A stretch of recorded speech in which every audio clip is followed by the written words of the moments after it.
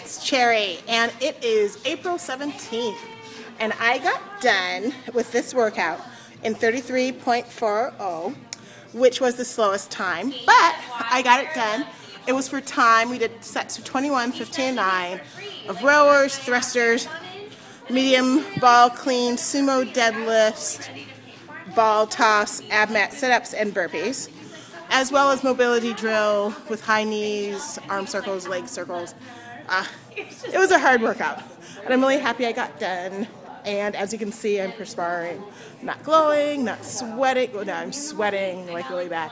It was a pretty hard workout, but as I've been saying, to get in shape and to get fit, you have to work out. You have to keep coming to the gym and not allow yourself to get discouraged.